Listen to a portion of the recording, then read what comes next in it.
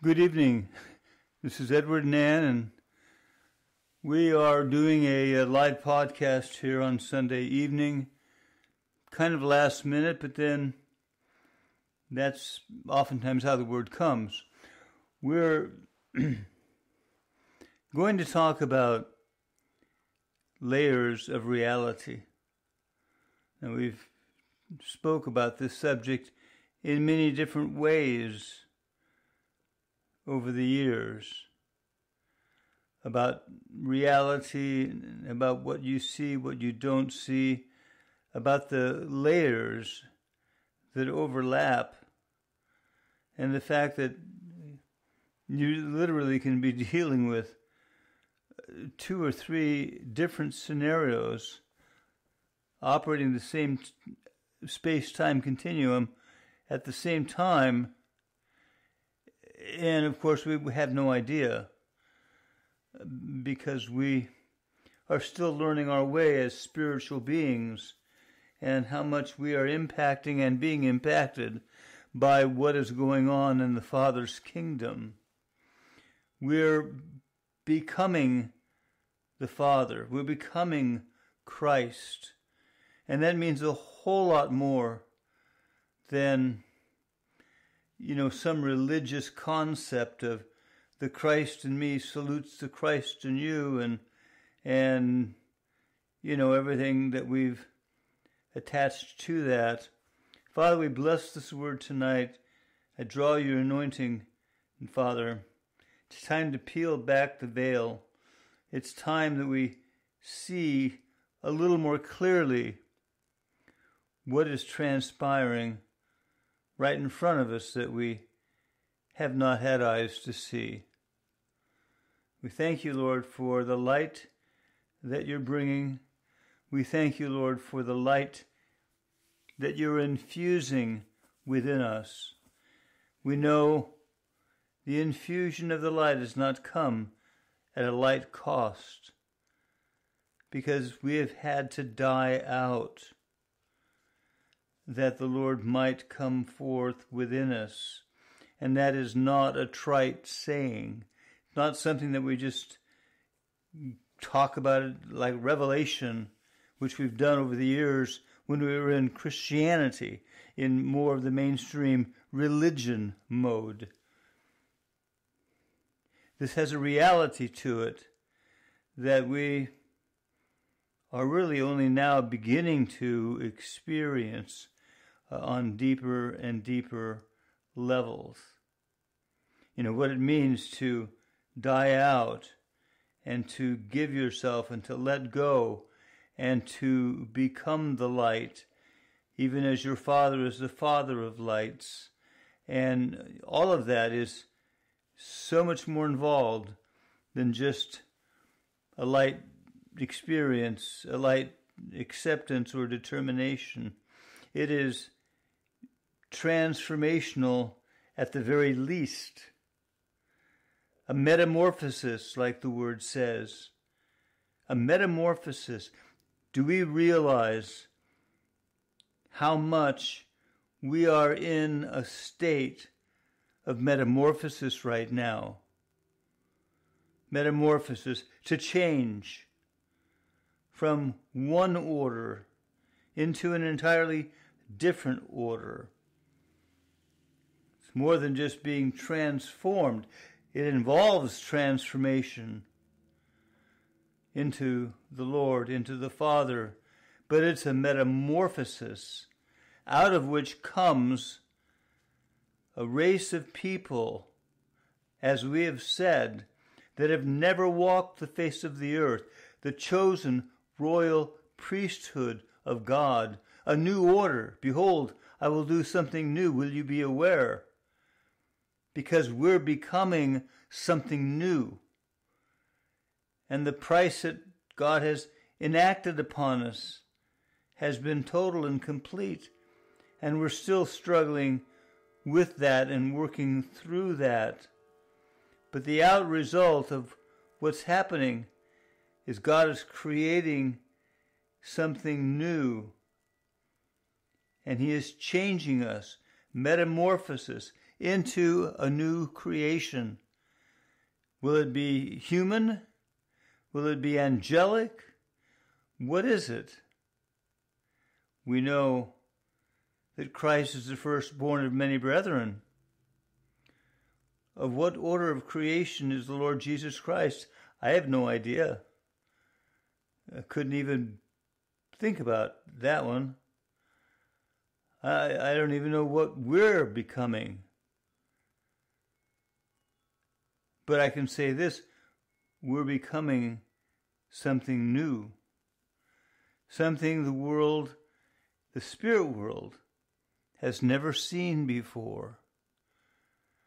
A whole new thing that God is doing. Do we see ourselves that way? We spoke about this in the Word recently, about visualizing, about seeing yourself as God sees you. What He says is true. So what are we going to visualize? Whatever you said, Lord, that's how I see it. But this, of course, goes beyond that. Because how do you visualize something that's never been here before? You can't say, oh, I'm going to visualize myself as an angel, as a elemental spirit, as any numbers, of things, I guess. But all of it is so far short, to such a degree that the angels long to understand what is going on here. They look in awe at something so deeply mystical that is happening as the infusion of the Father's light permeates every energetic part of our essence. And something is emerging out of that the spirit world has never seen.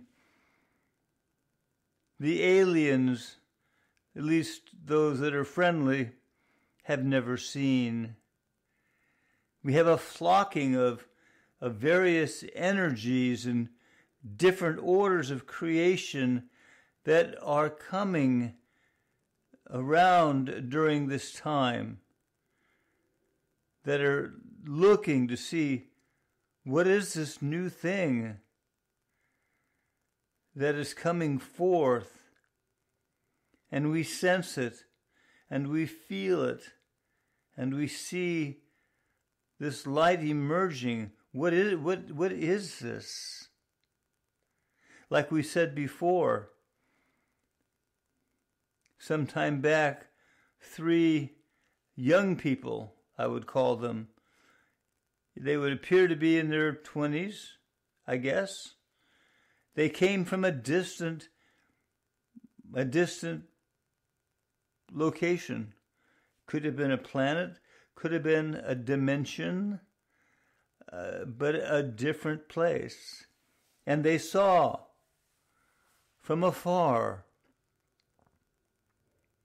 a bright light beginning to shine in the heavens that they had never seen before. And they sought out that light to see what this might be that was emerging. And, of course, those were the 3 that appeared to us some time back and began to talk to us about how their world was the structure of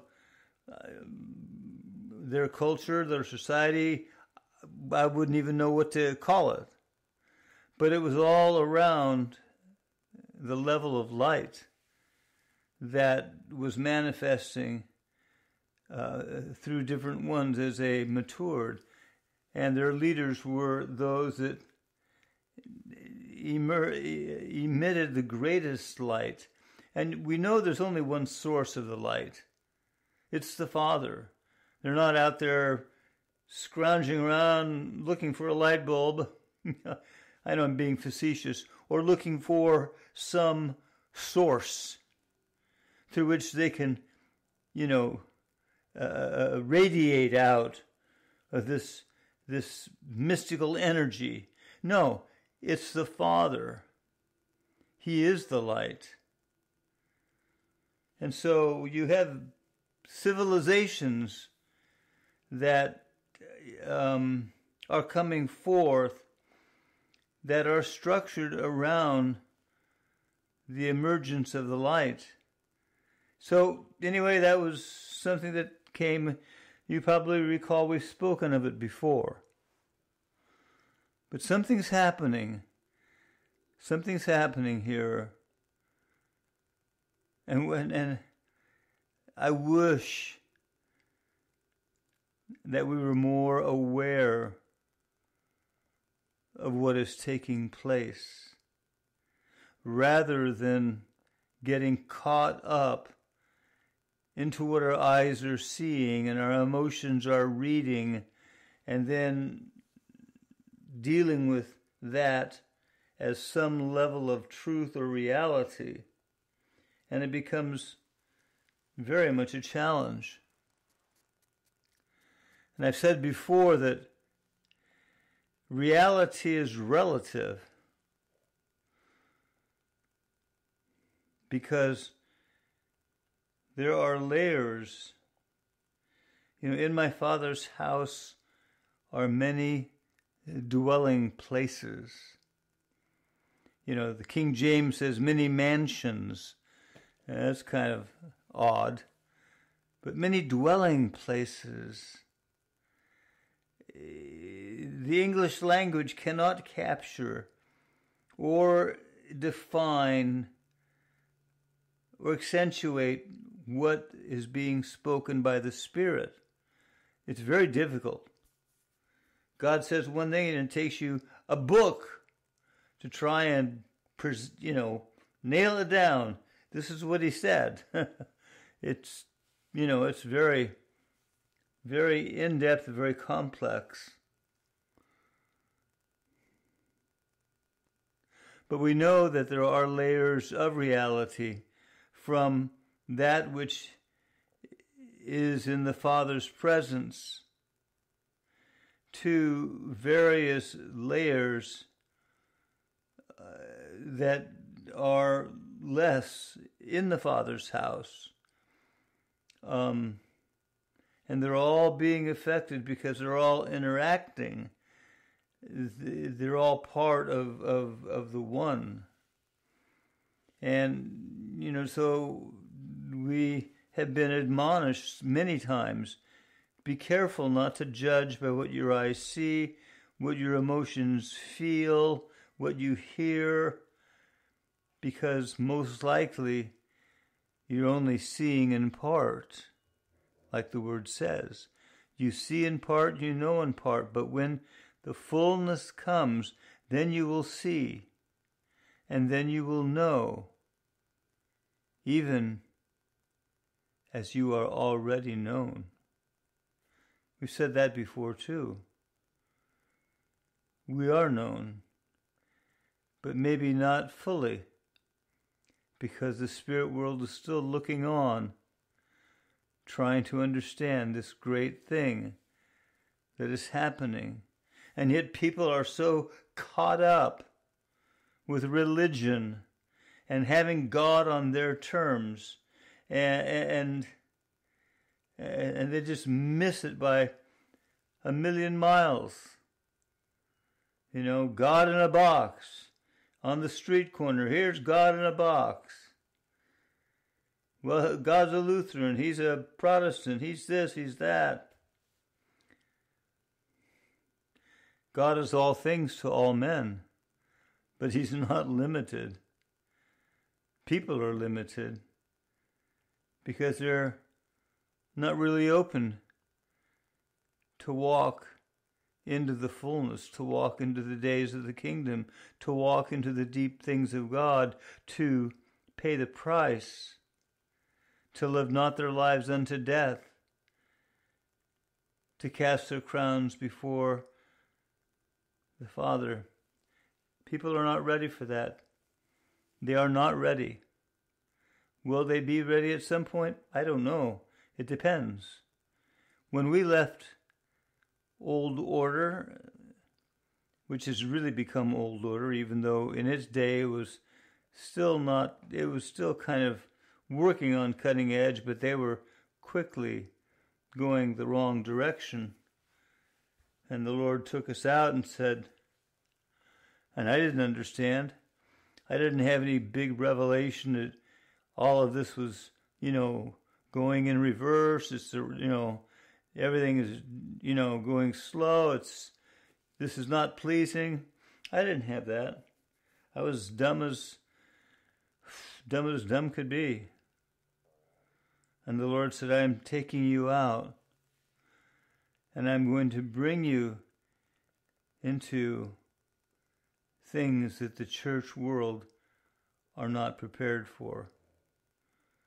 And to this day, the church world is not prepared. And so they stagnate with all their doctrines, with all their insecurities, with who knows, so much. But that is their path. But there is a remnant whom the Lord has called personally and said, I will choose you. I choose you. I choose you to walk with me in white. But it comes down to the people individually making the choice. Yea, Lord, I choose to be chosen. It's not a slam dunk. Just because God may call you doesn't mean it's a gravy train ride after that. It's anything but that, as it tests your mettle to see what you're made of, to see, do you really want what God has for you? Do you really want it? Because it involves a metamorphosis. God lays you on the surgery table. He brings out the scalpel. And he says, okay, we're going to get rid of this. We're going to get rid of this. And he starts removing. But he doesn't remove just to remove. He removes that something of him is replaced. But that which is replaced involves more than just a slight change. It involves a transformation, a metamorphosis, something that begins to create you anew. And most people, that's just asking too much. And so they walk away, or they don't even start that journey. So all of this is an introduction to what we want to talk about tonight. Although I think this is something that the Lord really wanted to address. But my concern has to do with just equipping the saints a little bit more for what is coming. As it is, everyone has a lot of homework that they're working on in the demands of God upon their life, in the things He has set before them to do and to reach in and to believe for. But on a flip side, we need to cultivate a greater awareness. And sometimes it just takes a step of visualizing, seeing yourself in a whole new light, in a whole new position of awareness, sensitivity, clarity. You don't even have to be specific, but see yourself coming up higher, your eyes opening, and everything becoming just more clear. So we haven't really followed a lot of the hype of what's going on right now. But there's a great deal of hype. There's a great deal of misinformation, a great deal of deception that's flowing in the earth, more so than there has ever been. A lot of that which is set to create fear and oppression. And so we've watched it where it began 2-3 years ago with the COVID-19 and all of the misinformation and all of the garbage that was being generated, and very little exposing of the real working of evil behind closed doors in creating the very things that, that needed to exist to create this platform of darkness and deception. And so COVID-19 has grown in its consequences, its dynamics with people, the manipulating of the DNA, and really causing changes that are very wide spread. But I knew that something else was going to come. I saw that 1.5 years ago, that there's another wave of something that was coming, and it would be worse than this first one. And this may or may not be it. But the whole focus of the monkeypox thing, when it first began to come out, it was being downplayed as really not that serious. It's kind of a mild case of flu or whatever they called it. I didn't really spend a lot of time, nor did Ann. We just thought, just another one of these things that they're creating to try and get it to get real traction within the population and spread. Ann's kept more in the loop of some of the dynamics that are happening, and the tenacity with which this monkeypox thing is growing and is expected to grow. But it's being designed to do just that. It's not a circumstantial thing that, all of a sudden something crops up and you've got this random occurrence and it's very lethal, and so you're kind of dealing with it. This is by no means random. In fact, this is exactly what Satan's plan has been, one part of many parts of his plan, to create a situation that begins to take out humanity as we've known it. So, given that, what I want to just briefly talk about is the need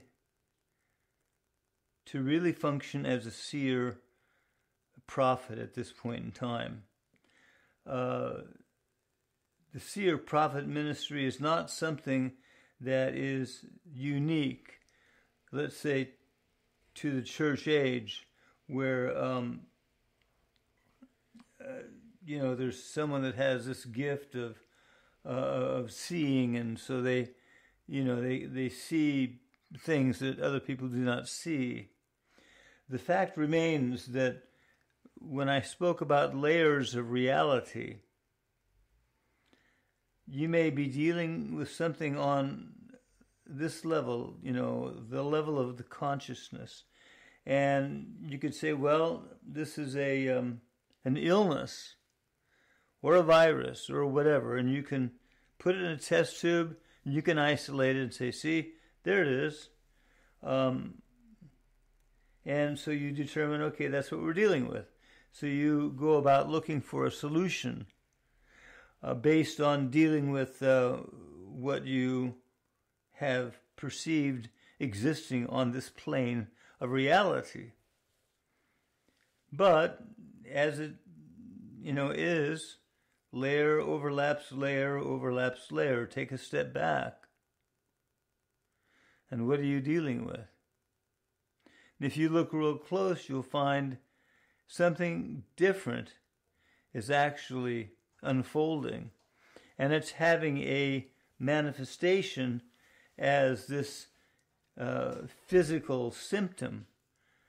But indeed, what is happening is more of a spiritual reality. It is something that has been created in the spirit, and that's where its basis is. And to be more specific,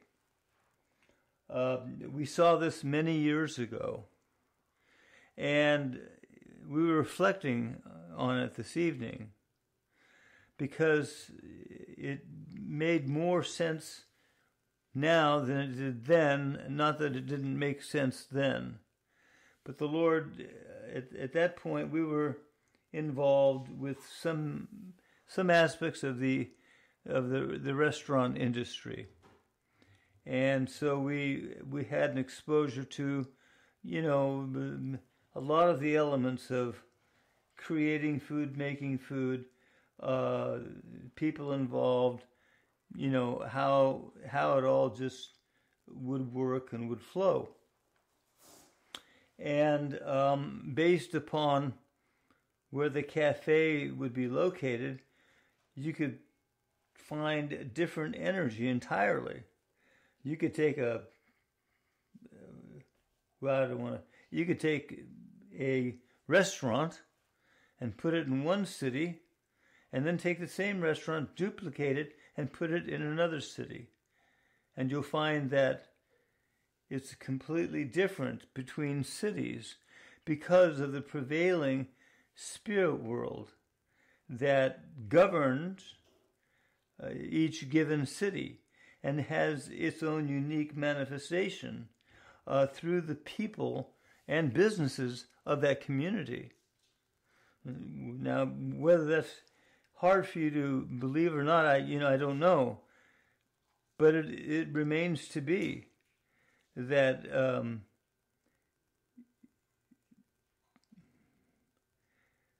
the world that we know is very much governed and controlled by the spirit world.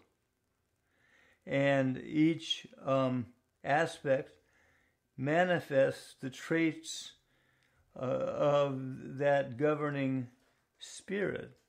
So you might go into some town and you just feel such a heaviness or a sleepiness because it's part of the spirit that is controlling that area.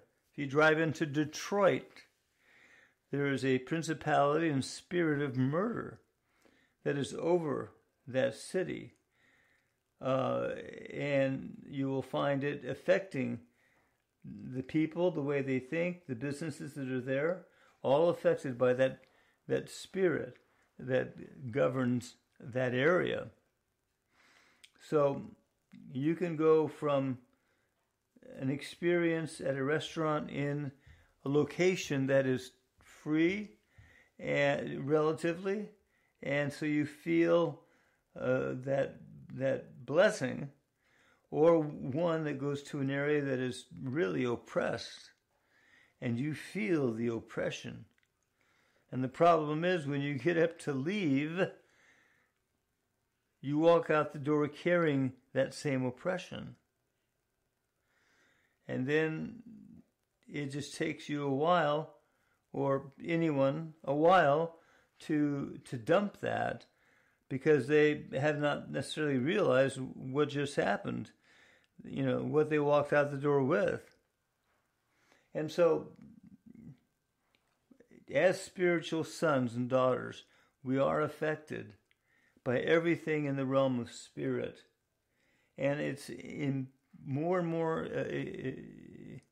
important that we understand what we're dealing with and that we rightly discern what we're dealing with so that we're not drawing conclusions and yet we're not walking with our heads in the sand unaware, that there are these elements that control areas and cities, countries and states. They're all controlled by prevailing, spiritual energies. So there's a there's a purpose here where I'm going. So hang with me. I know we're rambling a little bit, but what Anne saw with this evolving situation with the monkeypox is that it is far more transmissible than the regular COVID-19, that there are traits about it that can quickly be disseminated from one to another, by touch, by contact, things like that, but also by another element that is not visible. And that has to do with the invisible spirit world. And so where we're dealing with the monkeypox situation, we're dealing with something that is primarily man-made, and that is way beyond the understanding of any of these brilliant scientists that are concocting and creating these scenarios. And there'll be more and there'll be more as time continues on. And nobody has a clue of what they're really dealing with, or the long-term results, because they're not merely messing around with the natural plane, with how things are evolving. They're really messing around with the whole realm of spirit and the realm of the soul and what they're injecting into it. And so, you could say, well, so what's the problem with COVID?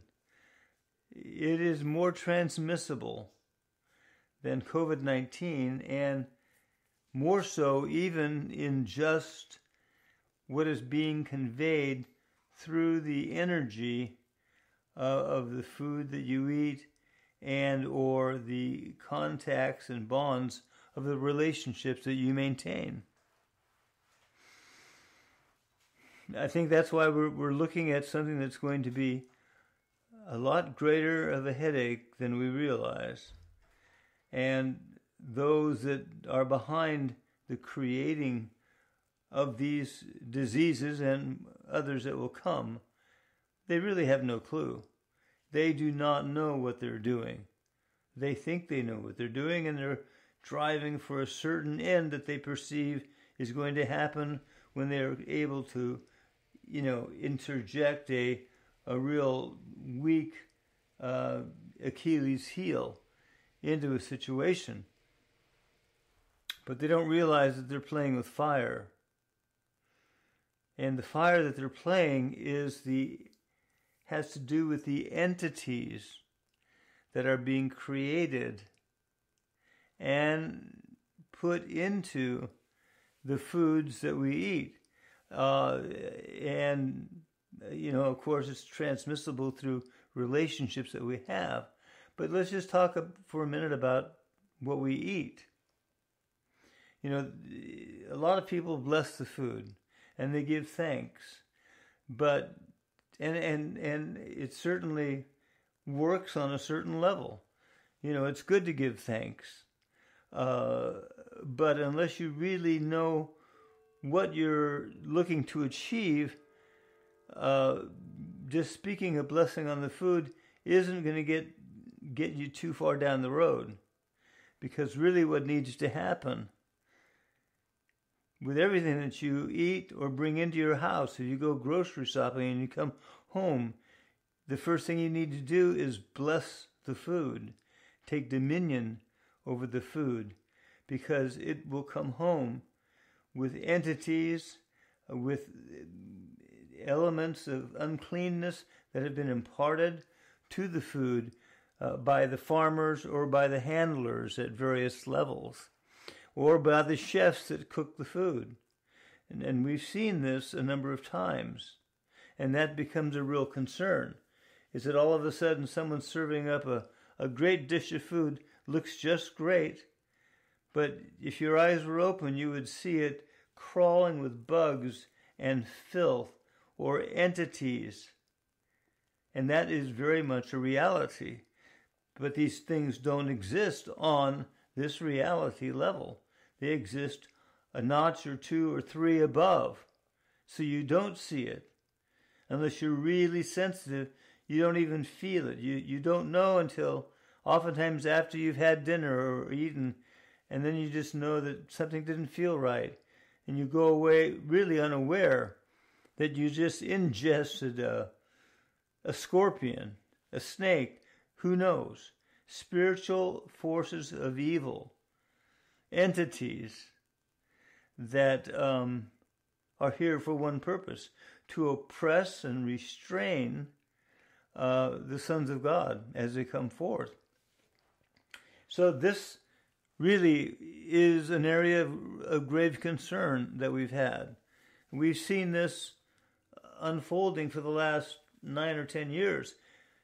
It doesn't mean that it's only been happening the last 9 or 10 years. It's been going, this is part of the reality of the spirit world. You know, God has brought us to a different world. A world that does not measure the same way that we measure the natural plane. It doesn't function along the same rules. Everything is different. The principles are different that govern it. The substance and reality is different than the natural plane.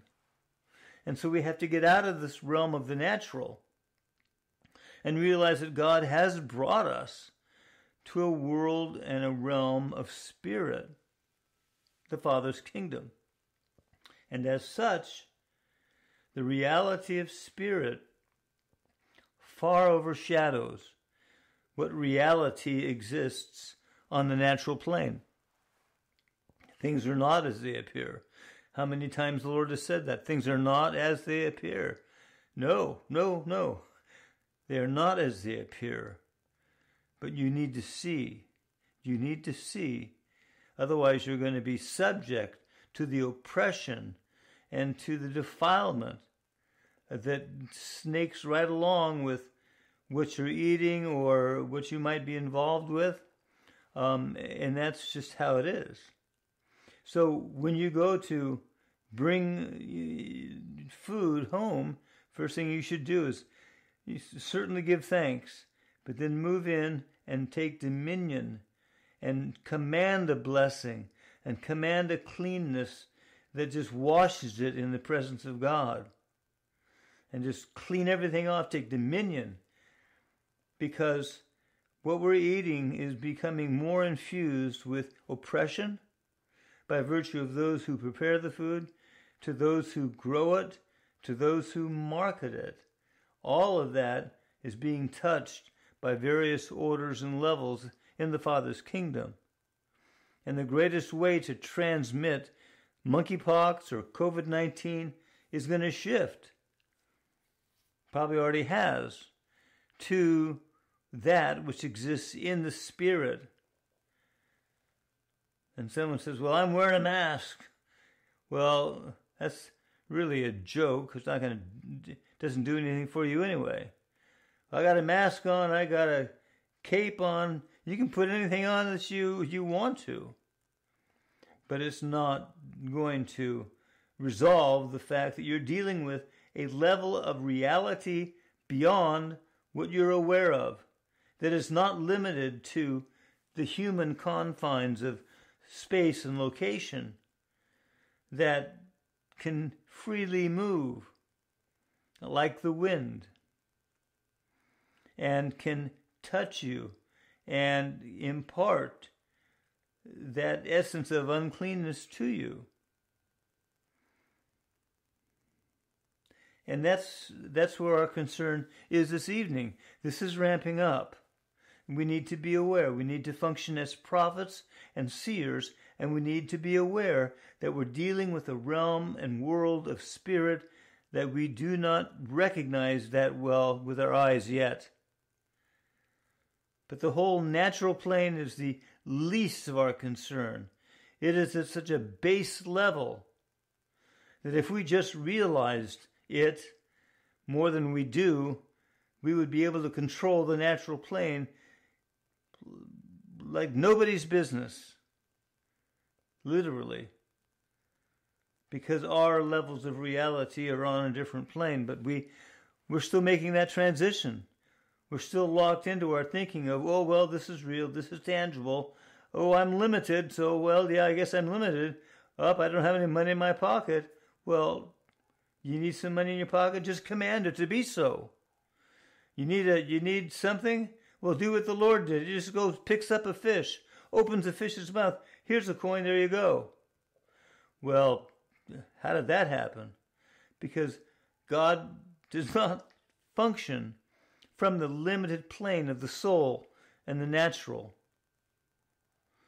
Nor are we to.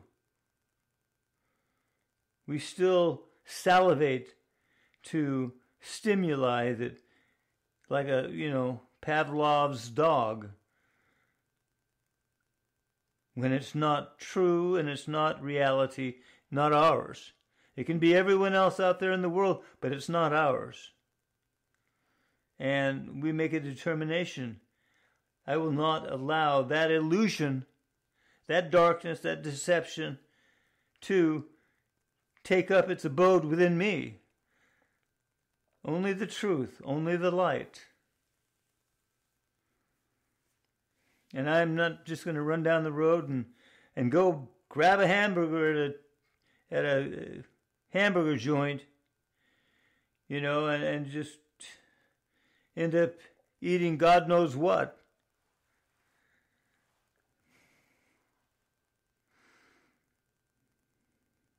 So it's very interesting. It reminds me of a book I read years ago when we were having a few appearings of leprechauns.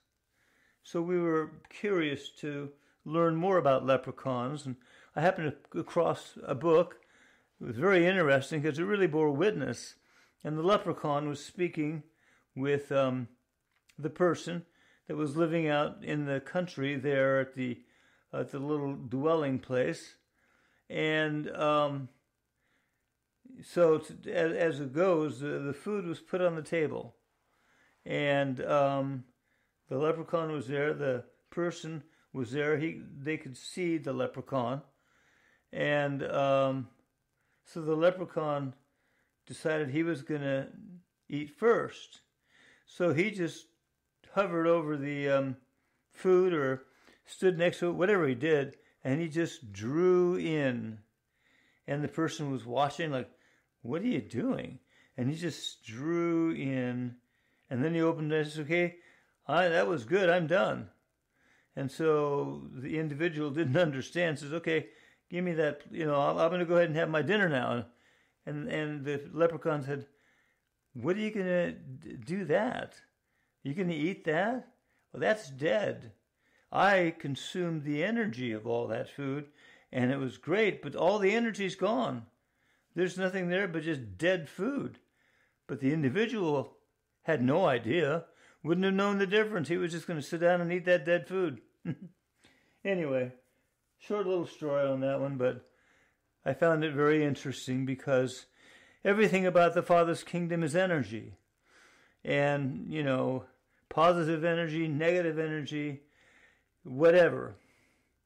But forces are coming more and more into play in the world now. Things are going to affect people more than ever before. Food is going to affect people more and more. And not just because we have a starvation that is being created and fostered, by the spirits of darkness, but because there are many other dynamics coming in to play, and is going to affect people on how they eat, what they eat, whether what they eat is even going to help them at all. It's not going to be directly related to just how much quantity of food they can get, but a whole different set of dynamics are coming into play. And as sons of God, we just need to be aware of what's happening, what's unfolding, and make sure that we really clean off anything before we partake of it. And make sure that we really watch the contacts and bonds with people. Because the more you become the light, as you've probably already noticed, the more people are going to come and suck off of you. Because within you dwells the light and the life. And out there in the world is darkness and death. And people will not even understand what they're doing. But they'll come and they'll just suck.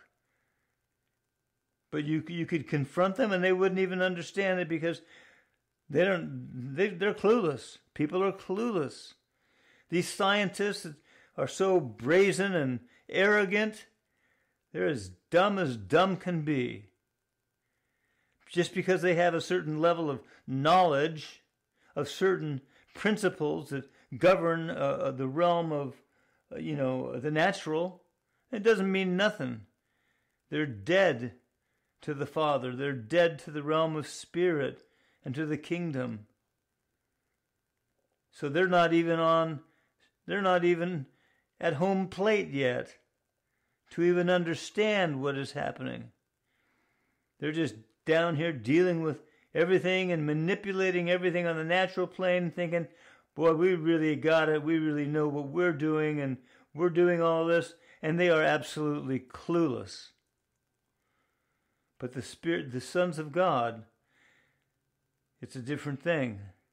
You're called for clarity, for open vision, to really be able to discern and to know. And it's from that position of sight and knowledge that the authority of Jesus Christ will operate through you effectively. Without that, the authority is hindered. But with that, the authority has free course. So I bless this word to everyone tonight. And bless it to Ann and I as we meditate upon this word. It's a new day. Things are changing. They're changing much more rapidly. And things, like I said, are not as they appear. Ann and I send our blessings to everyone this evening.